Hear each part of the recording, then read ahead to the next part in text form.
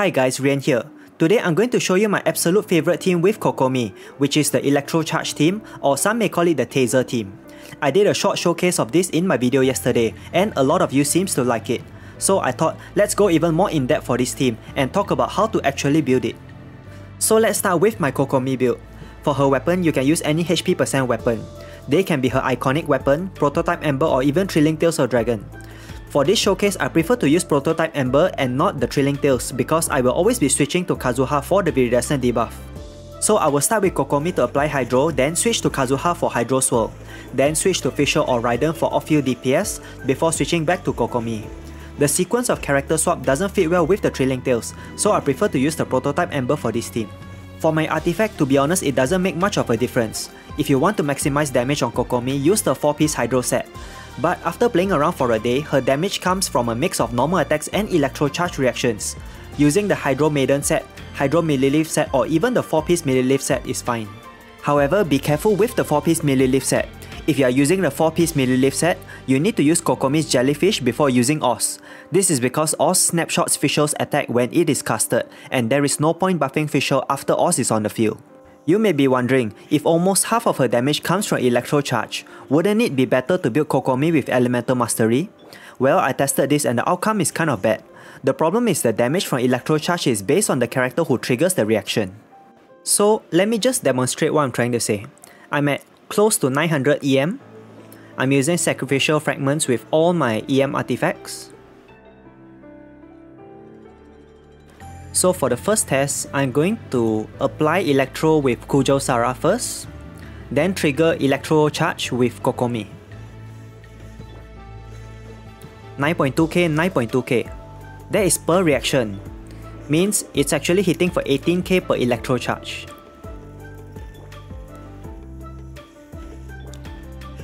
$9.2k, that looks really good, right? But what if I reverse it? Means now Kujou Sara triggers it. It drops to 1.1k only. This is the danger of this build. If your Electro DPS does not have Elemental Mastery and she triggers it, your damage is going to drop. And you cannot control this, so I'm going to show you with Raiden Shogun. It is so random. Sometimes it's 9k, sometimes it's 1k. And you have no way of controlling this. It's like 50-50.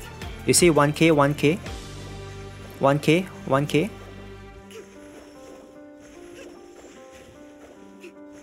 And this is why I don't think Elemental Mastery build is going to work. However, there is a way to make this viable, and here is where her team comps come in. To play this Electro-Charge team, of course your second character is going to be an Electro character. For this, you will want an Electro character who can deal off-field DPS, such as Fischl, Beidou, or Raiden. I've tested all of these 3 characters and I personally find Fischl to be the best. With Fischl, you practically have 100% Electro-Charge uptime. This gets even better if you have Constellation 6. Your team's DPS just go nuts with damage numbers flying all over the screen. Beidou is also very good, however Beidou will be having energy recharge issues if you are running her as the only Electro team member.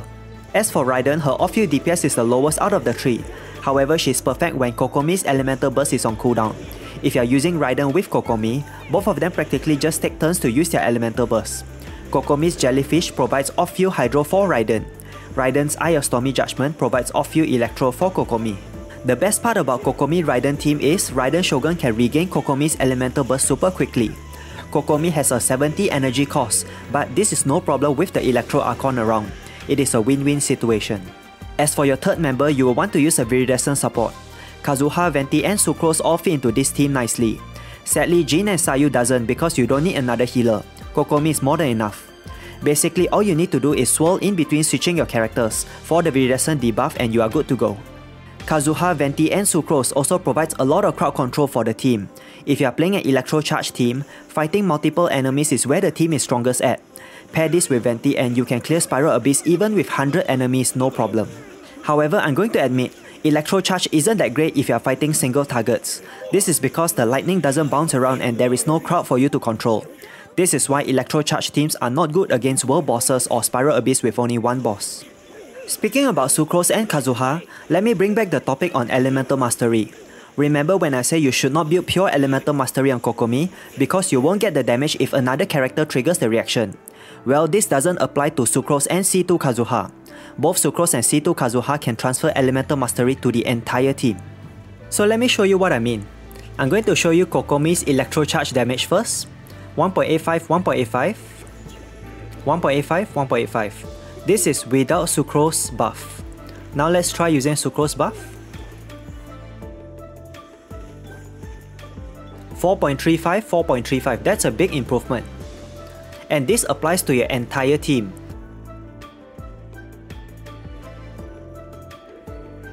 Because Sucrose buffs the entire team's Elemental Mastery, it doesn't matter who triggers. It doesn't matter if it's Raiden Shogun or Kokomi. You see, my Electro Charge is 4.9k, 5.2k. This is a big upgrade. And I'm not changing any of their gears. Kokomi is still using her usual gears. Raiden Shogun is still using her usual gears. It's just a synergy. As for the 4th team member, it is kind of flexible. Typically, if you are playing an Electro-Charge team with Childe, your 4th team member has to be a healer. But for Kokomi, you can stack even more DPS. This is the major difference between Childe and Kokomi. Although the team and playstyle is the same, Kokomi has the option for an extra sub DPS. More sub DPS means more damage. Another reason why Kokomi is better than Childe in certain scenarios is because of her jellyfish attack radius. It is just so damn huge. I said certain scenarios, not all scenarios, okay? I can already hear all the angry Childe fans typing in the comment section. Calm down. Kokomi's jellyfish attack has a large radius and its individual attacks is also AoE, which is very good for spreading the Electro-Charge effect around. But for Childe, you will need everyone to be grouped together first for the maximum Electro-Charge effect. I also just love how Raiden's coordinated attack and Kokomi's jellyfish without their burst is able to keep spreading Electro-Charge effect. Since we're on the topic of comparing Kokomi with other Hydro characters, Kokomi's jellyfish stays on the field for 12 seconds, which is way longer than Mona. This is why Mona doesn't work with Electro-Charge teams. Personally, my favorite 4th team member is another Electro sub DPS for Electro Resonance. This means if you're running Fischl as your 2nd team member, you can also run Raiden as your 4th team member. This guarantees your entire team's elemental burst to be back super quickly, allowing you to spam your burst non-stop. Fischl, Beidou and Raiden are of course the best options, but if you don't have these characters, Kujo Sara, Electro Keqing or even Electro main character is also possible. They may not be the best combination, but it still kind of works. Kujo Sara is also a very good pair with Fischl and Kazuha, because they both can snapshot Sara's attack buff. Here you can see my showcase with Kokomi, Fischl, Kazuha and Raiden. All 4 of them work perfectly together. For the first rotation, I'll be using Kokomi as the main DPS, and Kazuha will swirl for more damage. Fischl and Raiden will be doing off-field damage and trigger Electro-Charge reactions. When Kokomi is on cooldown, I will swirl Electro with Kazuha and use Raiden Shogun as my main DPS. I will also make sure to put Kokomi's jellyfish for continuous Electro-Charge reactions. Overall, this makes an excellent team.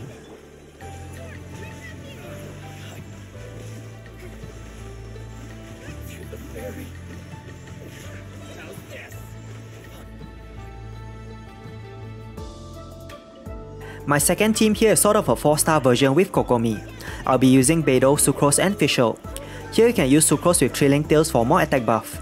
As long as you're constantly mixing Electro and Hydro and trying to group the enemies together, this team is very strong. It only becomes weak when there is one guy remaining.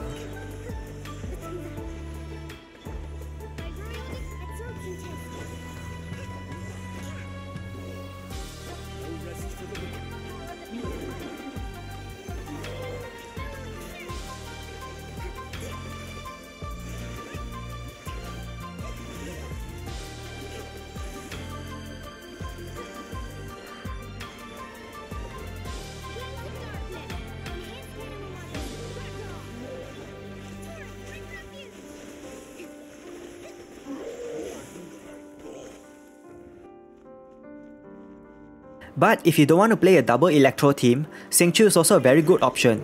Xingqiu does a lot of off-field damage with his Rain Sword and has a 90% Rain Sword uptime if you build him correctly.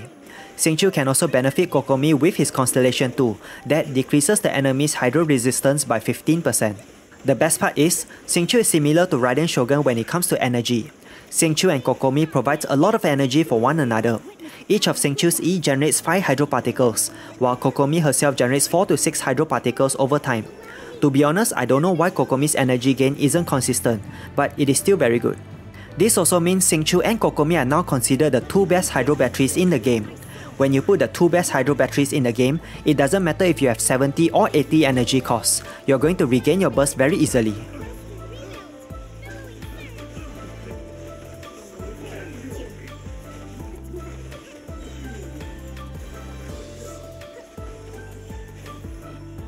But if you don't want to run an Electro sub DPS or Xingqiu, you can also use other characters like Zhongli or Albedo, who can deal off-field damage and do not interrupt the Electro Charge reactions.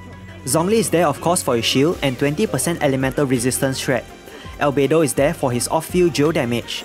Albedo is also a very nice option because he's able to increase your team's elemental mastery even further, which is really nice with Electro Charge. I've seen a few people try to mix Electro Charge with Xiangling, but I don't think it's a very good team. Your elemental reactions get mixed up and it's slightly counterintuitive. Personally, I would just stick to pure Electro Charge team, meaning Electro sub DPS, Geo sub DPS or Xingqiu. Anyway, this is my complete guide for Kokomi's Electro Charge team. I hope you guys see why this team works so well, and I would even say this is the best team for Kokomi. If you enjoyed the video, leave a like and subscribe. I'll be uploading more build and team guides for Kokomi soon. As always, thank you for watching.